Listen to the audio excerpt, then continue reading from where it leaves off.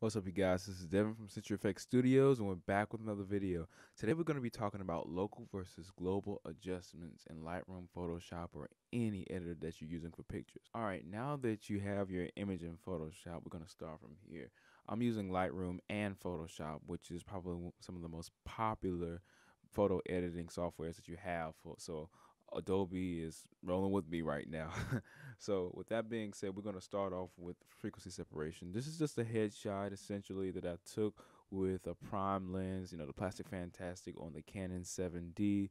It was outside in the backyard where there was a whole bunch of leaves right when spring is starting to bloom and everything is green and nice and luscious, and all these things are happening to provide a lot of color. As far as adjustments go, when you're doing frequency separation, this is the first thing that I'm doing. Usually it's like closer to the last thing that I'm doing, but since I'm doing it first, we have to understand what frequency separation does. Now, for those of you who don't know what frequency separation is, I have another video on my channel for you to actually check that out and actually find out how to do it. It's pretty neat. It's probably one of the most popular techniques when it comes to glamour and beauty and touching up skin. All right, so when you're thinking about frequency separation, what you're literally doing is blurring certain parts of the image and sharpening other parts of the image. And what this does is this allows you as the artist to control what you want sharp and control what you want blurred. That's kind of how the whole world of photography is, control of what you see. So when you're out in the field, you're controlling how much light of this you see, you're controlling how much light of that you see. And like in post-production, you're controlling the blur versus sharpness ratio.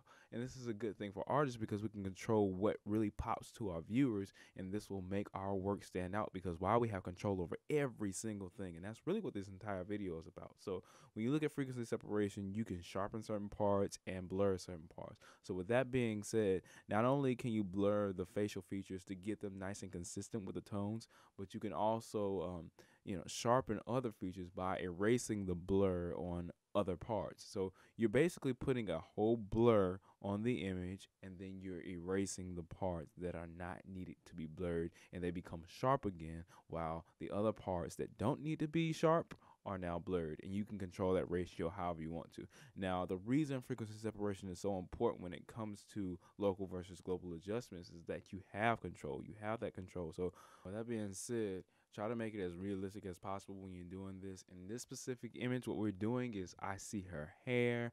I see that she has a dash of this reddish pinkish hue in her hair that she put in there. She has tattoos that had color that wouldn't have color elsewhere or another person. So these are some of the things to think about when you're doing frequency separation and you're doing local versus global adjustments in general. Think about what your subject has that no other subject has. And even if you're doing this with something else that's not necessarily a human, you could be doing this with some kind of, still life image or something like like a picture of a ring or something like that. You could be doing frequency separation on anything. It doesn't necessarily have to be humans. So that's something to think about as well. You can control the blur versus sharpness ratio with more than just an image like this, but for this specific image, we want to note what makes this individual unique, what makes this individual or this image so unique. And this is really what I like to do when I capitalize on my images. This is some of my techniques. Is I like to, blur and sharpen things based off of what's important. As we finish up our frequency separation, we want to go through it and make sure that we have a nice ratio of blur to sharpness and making sure we understand what we're doing and why we're doing it. With this image, like I said, local versus global adjustments, we're finding the parts that are most interesting and making them sharper. We're finding the less interesting parts, or the parts that need to be smooth and consistent, and using our separation blur to actually blur them and make them nice and consistent so it's easy on the eyes, and what needs impact has the most impact. But once again, as we finish up our frequency separation, we do this not only in post, but we do this actually in the field when we have those shadow depth of field lenses, the 1.8s and our 1.2s and our 1.4s, the prime lenses that we use for portrait photography mainly, because we do the same thing by blurring the background. We control what people see. Okay, so we jumped out of Photoshop, and we're going to Lightroom. This is a part of the Creative Cloud. This is 2016 version or 2017 version, but you can use pretty much whatever Lightroom that you want to. Now what we're going to do is go back to the toning of the image. We're going to see where the dark tones of our face. We're gonna go back and darken it up because sometimes this frequency separation will blur a lot and lighten up tones that don't need to be lightened up. So I'm gonna darken spots under her chin where the contours of her chin, where the shadows were supposed to come in. I'm gonna darken it and burn it just a little bit more and make it look a lot more realistic, just like makeup would do, guys. We do things like this all the time, but people always make excuses or try to make it seem like, oh my goodness, they're too brushed. And yes, there are people that are too brushed, but at the same time, these lenses and these cameras that we're using are really revealing stuff. We got 24 megapixels, we got 18 megapixel sensors with, extremely sharp lenses, and then we got 50 megapixels with extremely sharp Zeiss Otis lenses and Canon lenses and Nikon lenses that show every little detail, and people just don't want to see that about themselves. It's going to make them way too self-conscious. Even people with makeup still show things that are, just imperfections in their skins, and people don't want to see that, especially the ladies who want to make sure they look as youthful and as, perfect as possible.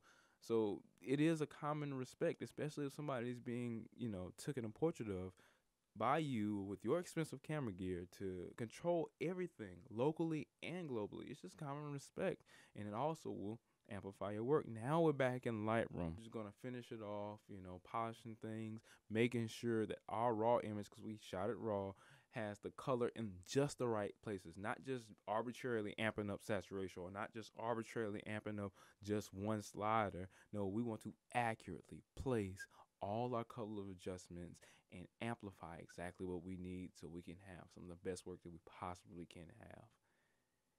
And that's pretty much it, guys. Now, for those of you who don't know, everybody will be like, oh, you're probably shooting with a full frame 5D or 6D or D5 or 5D Mark IV or no, I'm actually shooting with an 18 megapixel Canon 7D with a plastic Fantastic.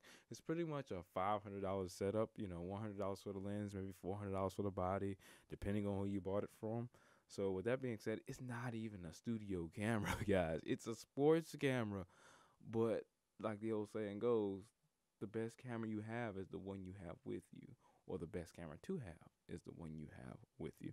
So with that being said, I'm Devin with Century Effects Studios, and guys, I just encourage you, local versus global adjustments. Yes, there are time for global adjustments, but there's more than enough time for local adjustments, because those are the small things that'll get your work